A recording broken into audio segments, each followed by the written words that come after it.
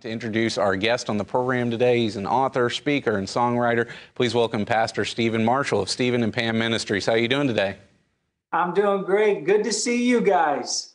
Always good to see you, and thank you for joining us today. And just want to ask, what has God laid on your heart to share with people, encourage them with this season?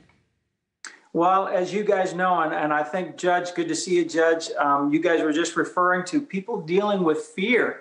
And right now, that's a big one, you guys. I mean, so many people in our culture, people who are in leadership, pastors are struggling with fear. And it's a big deal. I mean, right now, I think so many people are concerned about the future. And there's a duality to this. You know, life doesn't tolerate a vacuum.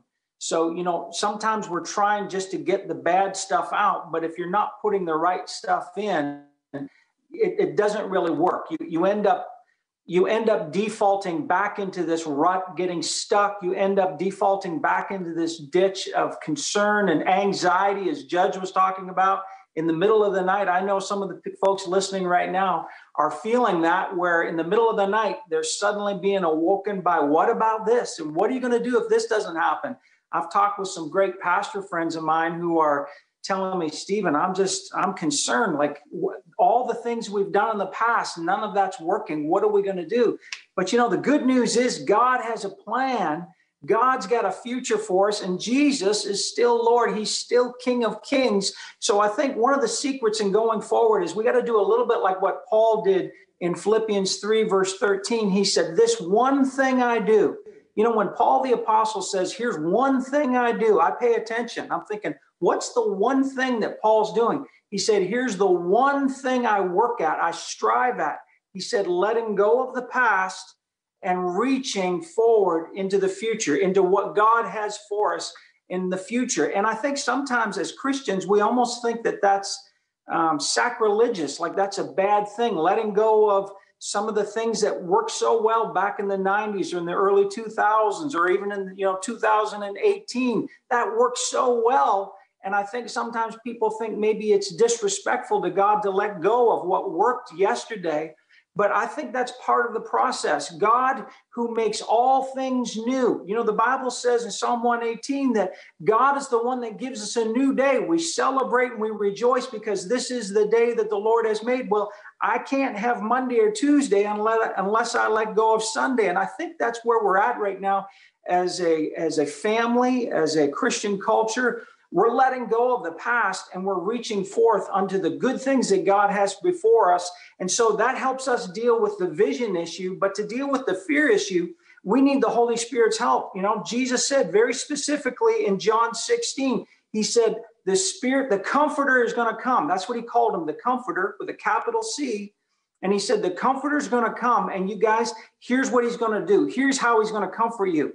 He's going to lead you into all truth, and he's going to show you things to come. Now, if you ask any of the CEOs right now, if you ask any of the great leaders in our country, what's the thing that's keeping them awake at night? It's what's coming. Everybody wants to know what's coming because change is happening so fast, so furious. Everybody's trying to figure out, how do I get ahead of this? All the pastors in the country are trying to figure out what's coming. What am I going to get ready for? How am I going to handle this? Well, this is what the Holy Spirit is an expert at, showing us things to come. And if right now you're watching TCT and you're concerned about your future, this is what the Holy Spirit is an expert at, showing you things to come. And that's how he comforts us. He leads us into all truth. And Jesus said specifically, this was in John 16:13. He said, he will show you things to come, good things. The Lord's going to show us his good plans. So how do I overcome fear? How do I overcome the anxiety? By meditating on God's good things, his good plans for my life, for our ministry, for our country, for our world. Good things to come. God's got good things, right, you guys? Absolutely. That is a good word that a lot of people need to hear right now with so much going on in our world and our country. But just keeping our faith and our trust in God is the right way to go. But I want to ask you to talk a little bit about pastors through all this. I know you serve as head of the Worldwide Evangelistic Association, and through that have the opportunity to counsel many pastors. Share with us some of the struggles you're seeing for those that are leading us in our churches that we're looking to as our source of spiritual growth. Yeah, that's a great question, Tom. I think part of the challenge with all of us is the ability to mourn the past. And when I say that, I want to draw your attention to the Beatitudes that Jesus taught in Matthew 5. And one of the first one he said is, "Blessed are they who mourn, for they shall be comforted." And we were just talking about the amazing ministry of the Holy Spirit to comfort us by showing us things to come. Well, you can't really have the things to come unless you deal with what was. And to properly mourn something, you have to be able to lay it down, let it go. You have to be thankful for everything that God's grace empowered us in enjoying it and being a part of our life. It could have been a person. Pam and I, we just had a very dear uncle just go to heaven.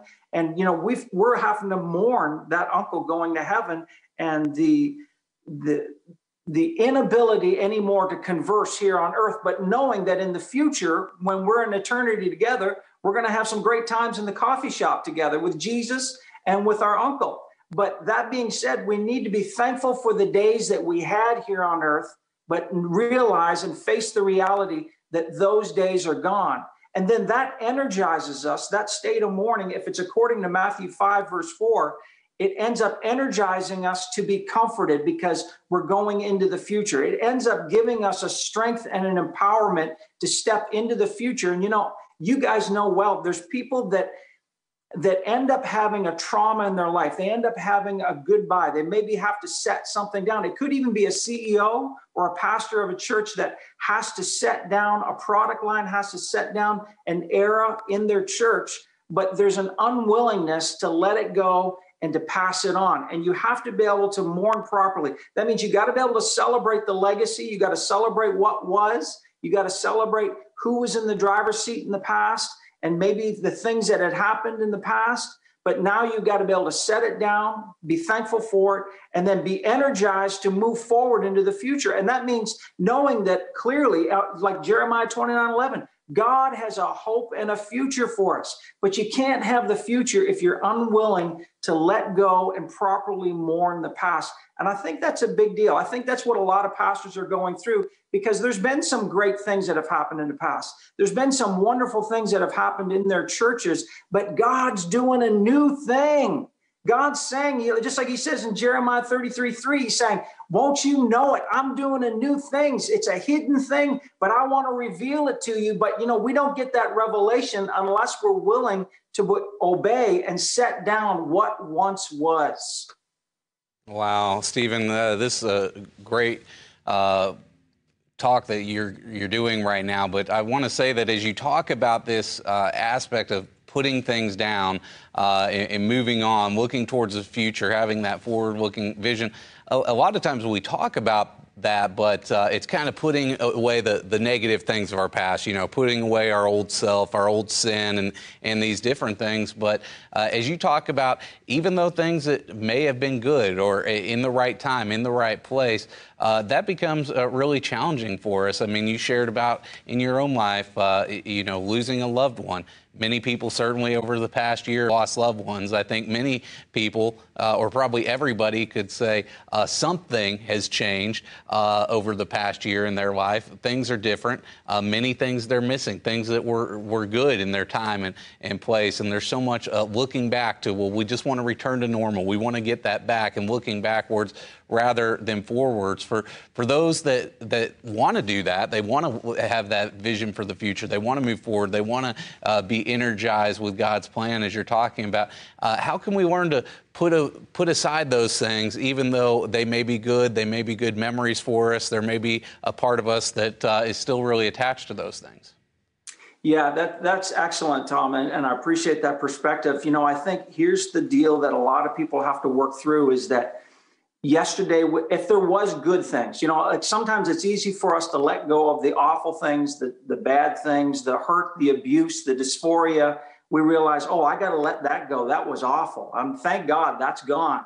It's like you hear people talk about 2020 as if it was almost like a throwaway year. Well, God did some amazing work in all of our hearts under the hood. So let's not just throw away the pressure, because, there's a lot of times the giants that come into our life are the actual opportunities that God provides for us for promotion. So just because you have an adversary, just because you have something that's difficult, don't throw it away, and don't pray it away necessarily, but pray for the grace and the wisdom to know how to handle the situation, because God's setting you up for promotion, my friend. God wants to take you forward. And that being said, if yesterday was good, you have to realize, according to God's word and God's way of doing things, he always moves from glory to glory to glory to glory. God is unlimited in his new beginnings and in his levels of glory, in his level of goodness.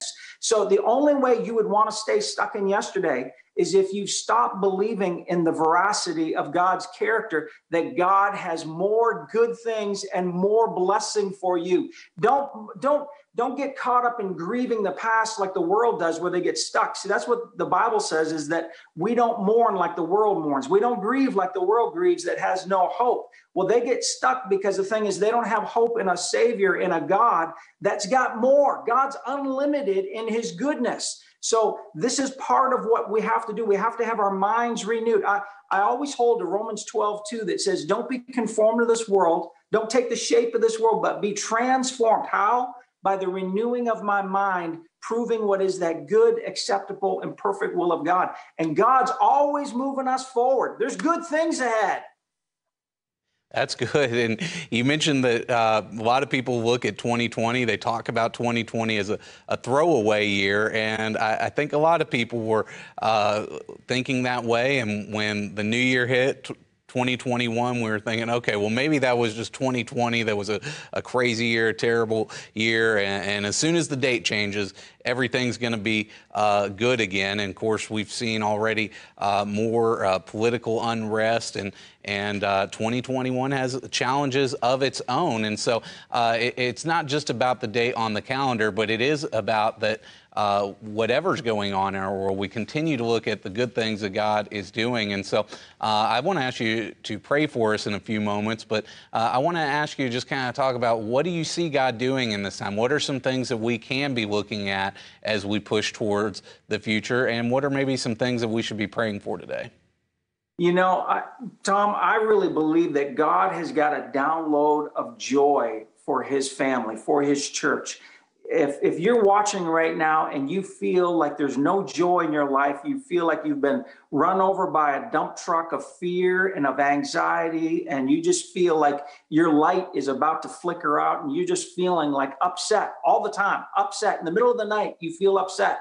I'm telling you, my friend, God has got a dining room table set before you, even in the presence of your enemies, of joy, a banquet of love and joy he's got for you. And I really believe that God is going to help push out all that fear and anxiety. That doesn't mean that you're not going to have adversity. You're not going to have challenges, because don't forget, the reward is for he that or she that overcomes. When we overcome the giants, when we overcome the challenges, when we get on top of the mountain, we can see a whole lot further. So like I said, don't pray away all your adversity. Pray that God gives you that warrior spirit, that conquering spirit, so that you get the rewards of possessing the land. Remember when Caleb went into the promised land, he said, give me the high places. He was an old guy. He said, give me the high places, because my youth is so renewed. I can run like I was when I was back in my 30s. He wanted the toughest places to possess. So I just want to encourage all of you. There is a download of joy coming from heaven. And I believe in the midst of this adversity, in the midst of all the questions and the trauma, God is going to heal our heart. He's going to heal our land, and he's going to fill our souls with his joy unspeakable and full of glory. I believe it's coming. I believe it with all my heart. Amen. Stephen Marshall, thank you for encouraging us today. It's always good to have you with us. I want to encourage our viewers to connect with you at stephenandpam.com. And would you just pray for everyone watching today? Absolutely. Precious Heavenly Father, we just bring all of our fear, anxiety, Lord, all of the concern and the trouble about the future. We just bring it all to the foot of Jesus, to the foot of the cross, Lord, and we lay it all down right now. We just confess, Lord, we have been fearful. We've struggled with doubt, with unbelief. But Lord, we lay it down right now. And we just ask you to flood our souls. Jesus said this. He said, I've spoken these things to you so that my joy might be in you and that your joy might be full. Well, Lord, right now, here we are. Fill our hearts with your joy to overflowing so that we might be conduits, we might be vessel carriers of that great joy to the rest of this world. Father, we thank you for your oil of gladness, your oil of joy running down our brow, Lord, for the anointing and power to overcome every spiritual enemy in the precious name of Jesus. We believe, we receive it. Amen. Amen. Thank you so much again, Stephen Marshall, for being with us today. For those that want to connect, go to stephenandpam.com. Thank you. God bless you. Good being with you guys.